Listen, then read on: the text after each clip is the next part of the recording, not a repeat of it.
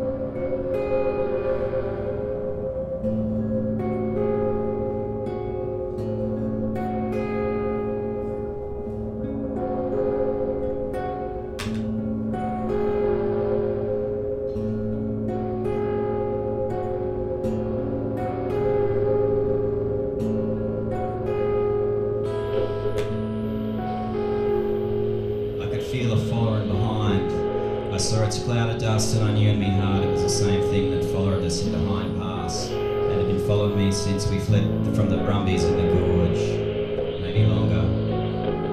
I rode it without looking behind, feeling the glare of them following eyes on the back of me truck suit. In a wasted land I sopped up water from stinking sinkholes, moving from one to the next along the ley lines that's been in use longer than we've been walking on two legs.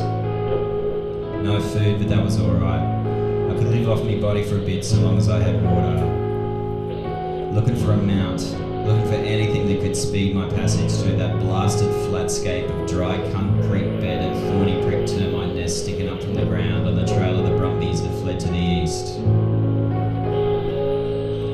Come dusk and the red sun sinking, I found a warren and snared up a mangy old doe.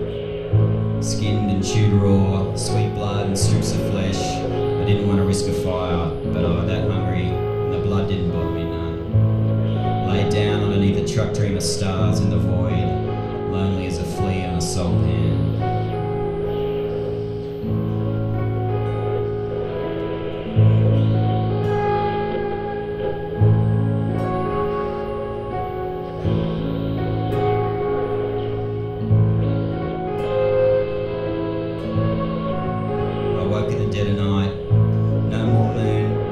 Shifted around all wrong, and there it was, the follower, right in front of me eyes.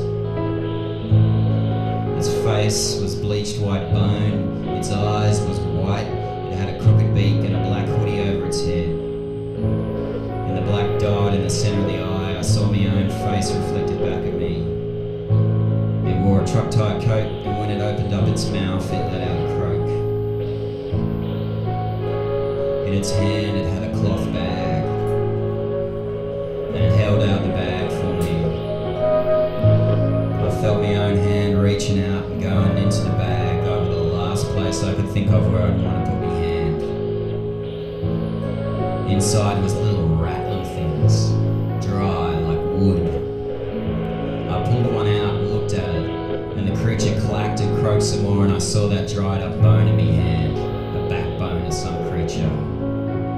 There was a mark carved in black, and I saw it was the letter I.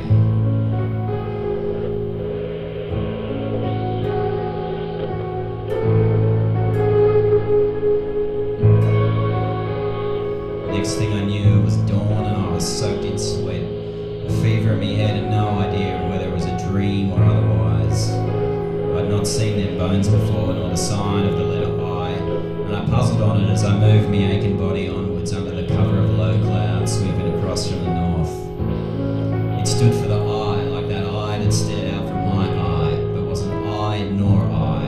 It was an eye reflected in an eye, the dead bone of the creature, the follower-up, the crow. It was also the eye for Isa, and that's the sign I took it for as I moved through the day.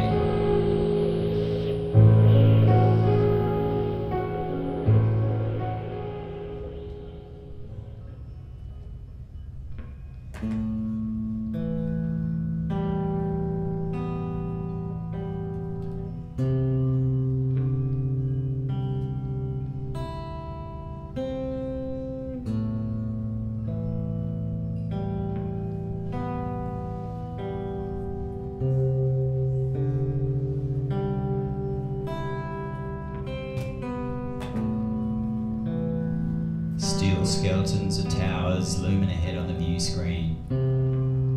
Flapples flying around the bodies of dead trucks, crushed flyers and scattered robos and telepresence drones in the broken lands. Bodies of road-killed roos and camels and people too, black as engine oil from a busted sump. Smoke rising up from the stripped chassis bodies. Bricks and blocks, chunks of concrete, bits of bitumen and all the rubble from the buildings of lost times when the gigacity was towers of glass and thin polymer plastic glittering in the sun like a million streams of waterfallen stars, living machines of glass and smart film building minds talking and transacting in a brilliant system built of light and stretched over steel bones.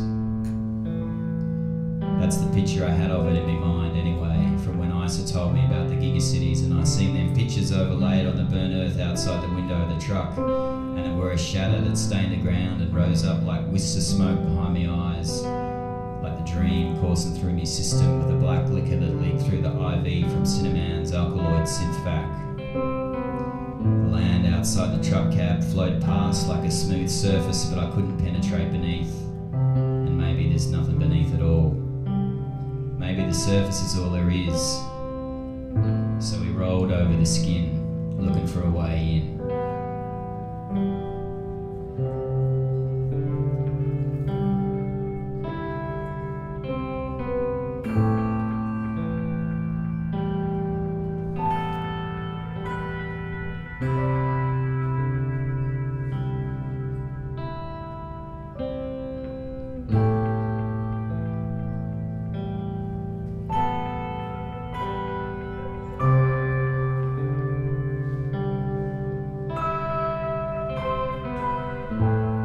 City beckoned up ahead and the shadows of that place made me shudder.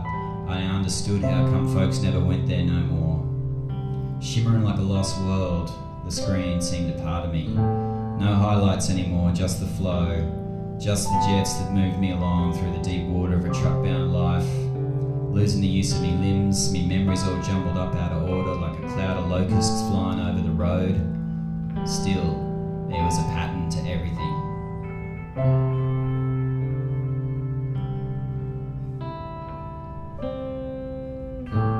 Drove in through the outskirts. Cinder block boxes and broken corners piled with rubble. Rubble piled on troubles, no one around. It was a ghost town left for dead by those who lived there and cursed the ground for us who come later. We kept on going, though it was slow. The road hadn't been kept through passage. The houses where once there was people all long since looted and burnt. Frames pulled apart for fuel. Fire blackened front stained with sooty smoke. I rode up high in the rider's cab, feeling the growing wonderment of that place and all its glass ghosts growing on me like creepers on a tree, slowing me down and all the stories dancing in me head. The buildings glowed in the afternoon sunshine and called out to me with the voices of all them whose footsteps and truck tracks had gone before in the world, and all them who were dead and left to rot out in that place of poisoned ground and slinking snakes moving shapes in the corners of me eyes. The city was being taken back by riding life. Roots growing up through the tangled creeping greenery clawing at red brick. Lizards and slithering creatures scrabbled out of the way as we crawled through. Either side, the buildings loomed, thicker and taller. Ahead, a steel canyon wall above a river of glittering glass shards beneath.